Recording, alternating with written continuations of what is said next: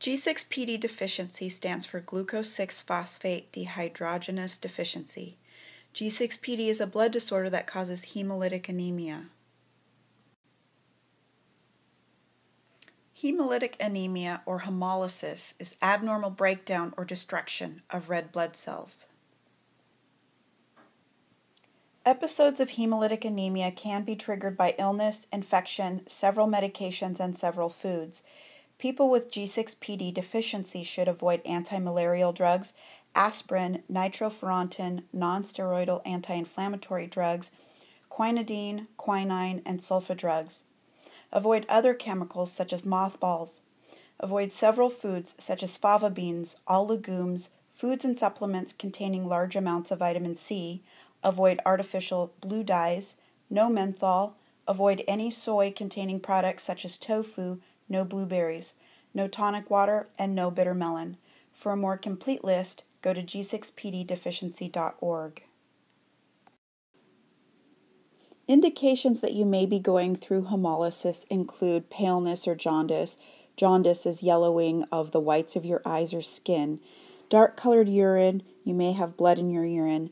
Weakness, fatigue, fever, back pain, dizziness, confusion, abdominal pain, nausea or vomiting, intolerance to physical activity, shortness of breath, or increased heart rate. Usually during hemolysis, no treatment is needed and you will recover in about 8 days. However, cases that turn into a hemolytic crisis will need a blood transfusion. Doctors determine the need for a blood transfusion in part by lab results. One number they check is hemoglobin. Hemoglobin is important because it carries oxygen from your lungs to the rest of your body. A normal hemoglobin ranges between 13.5 and 17.5 for males and between 12 and 15.5 for females. Doctors start to consider a blood transfusion when hemoglobin is below 8. G6PD deficiency can be life-threatening, so seek medical attention if you're experiencing symptoms of hemolysis.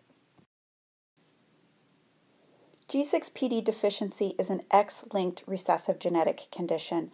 What this means is typically males are affected by G6PD, females carry the disease and give it to their sons. There are a few exceptions and we'll go over that at the end. We're going to look at 3 different scenarios of how parents pass the disorder to their children. The first one is where the dad does not have G6PD and the mom is a carrier of G6PD. Being a carrier of a disorder or a condition means that you have the coding in your genetics, but you don't have the symptoms of the disorder itself. We are going to represent the mom and dad by their chromosomes. So males have an X and a Y, and females have 2 X's. In this case, we will represent the unaffected X with a white and an affected G6PD deficient with blue. If the dad gives an X and the mom gives an unaffected X, the result is a female child, no G6PD. If the dad gives an X and the mom gives an affected X, the result is a female child who is carrying the disorder, not affected by, but carrying. If the dad gives a Y and the mom gives an unaffected X, the result is a male child,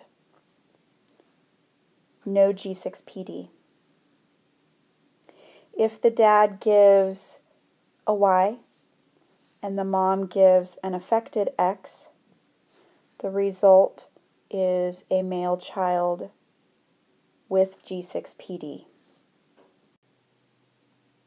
In this scenario, this couple has a 25% chance of having a female child, no G6PD, a 25% chance of having a female child carrying the disorder, 25% chance of having a male child, no G6PD, and 25% chance of having a male child with G6PD. In scenario 2, the dad has G6PD, the mom is unaffected and is not carrying, representing by a blue X for G6PD, Y, X, and X. If the dad gives his affected X and the mom gives an X, the result is a female child carrying G6PD. If the dad gives his affected X and the mom gives her other X, the result is a female child also carrying. If the dad gives his Y and the mom gives an X, the result is a male child, no G6PD.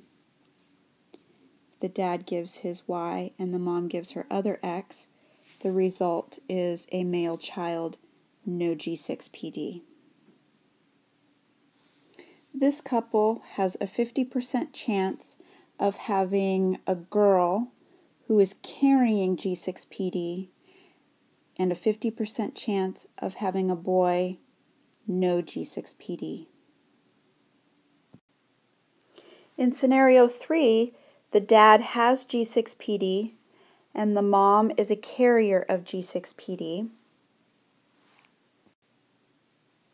If the dad gives his affected X and the mom gives her affected X, the result is a female child with G6PD, having the symptomatology, the hemolytic, anemia, so on and so forth. If the dad gives his affected X and the mom gives her unaffected X, the result is a girl who is a carrier of G6PD. If the dad gives his Y and the mom gives an affected X, then the result is a boy who has G6PD. If the dad gives his Y and the mom gives her unaffected X, the result is a boy, no G6PD. That means that this couple has a 25% chance of having a girl with G6PD, a 25% chance of having a girl who is carrying G6PD, a 25% chance of having a boy with G6PD, and a 25% chance of having a boy, no G6PD.